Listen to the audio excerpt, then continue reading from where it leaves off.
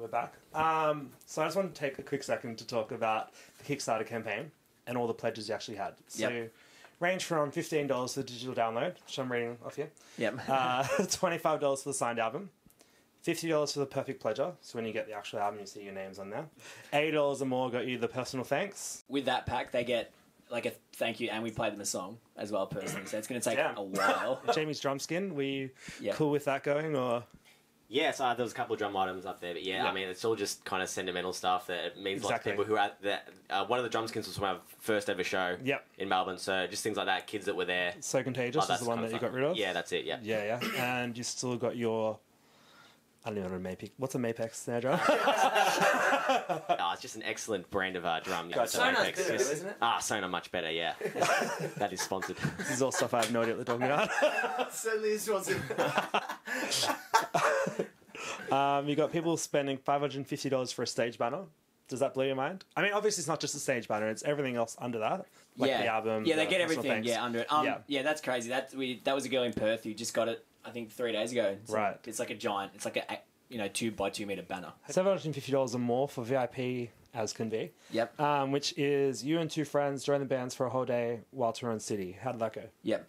So we haven't done them on this tour. We've got a tour coming up in March, which will be a bigger tour. $1,200 for an acoustic show in Victoria. Yep. Like, when you put that out there, did you think this one will sell or? Honestly, yes. Because like we've been hit up a lot. Like a lot. You'd be surprised how many people inbox our like band Facebook page and want to book us for like birthday parties or. They probably spend more than $1,200. Well, honestly, we haven't done them before this. $2,000 for New South Wales. Yeah, 2 of them. We had one in Newcastle and one out in like Western Sydney. Yeah. The way the industry works, it's changed. Everything's changed. So I think going at it this direct to fan kind of models the way forward. And it's smart, like money in advance. Fund absolutely. I mean, it just takes away the stress element of it. Being a musician, there's already enough stress just trying to get the music done, let alone having to whether it's however you're going to finance it. So if you can kind of eliminate the finance worry from it, you can just kind of focus on getting the art and the music right. Yeah, so I'm assuming you guys have to work during the week to sort of fund. Yeah, most of us do. We all do things external. Or you would have had to if you didn't do that. Yeah. I DJ weddings. So actually, that's pretty cool. We were called the Pony Club DJs. No, you weren't. Dead serious. And we recruited Jamie every now and then too. And Braden actually was a big 80s DJ.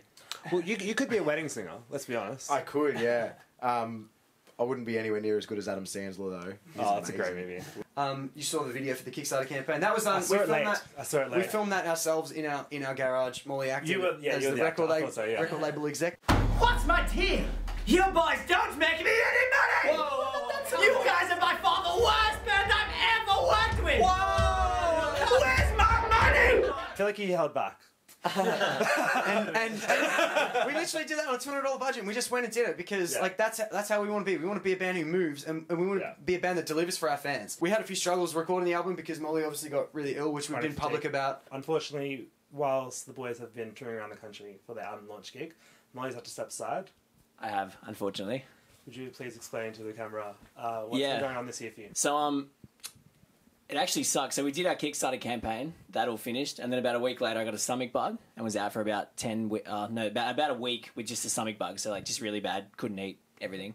Got better for a week, and then I've basically been sick for the last 5 months with chronic fatigue syndrome. So I'm not diagnosed just yet. I'm going to see a crazy doctor, like, end of this month. But, yeah, so if you don't know what it is, Google it. But I feel just pretty crappy all the time. Kind of feels like I'm hungover and stuff all the time, and it sucks. But yeah, that's me. But also, like, you took on the lead producing role, is that correct? Yeah. So late nights, I'm assuming. So we just like bought a mattress into the studio, and I'd sleep in the studio and just kind of sleep there, wake up, do like an hour's work. We all kind of worked together to get it done, but we stumbled through it, but it turned out well. So incredible! Yeah. Like, the quality of your production is unreal. So yeah, no thanks. Is that something you had much experience with before? Yeah, I've always been pretty, like, involved with our productions. Sure. But I've never, like, this is the first time I've actually just done it all myself. Other songs in the past where we haven't produced them, sometimes you look back and go, I don't really like that, or there's a bit that I wish we'd changed. Yeah, so I think the fact that we could, we took a little bit of time with it and got everything, I wouldn't change anything in there. Yeah. So it's good. It does feel good. Yeah. Together we released a single, Douchebag Love, which is the first song, which we did all ourselves as well. Yeah, that's actually how I found out about it. Oh, great. I saw Douchebag Love. Thanks, man. Yeah. And basically, we've rolled into the album, and we've now released the album, and our fans have just been so supportive of the music, and it's really relieving for us to finally have that out and be playing it for people. What do you guys think about doing a track by track of Golden? We're down. To. Can't hear me, but I would love to. Sure. So I got to talk you now, do I? You got to talk. Golden, number 1.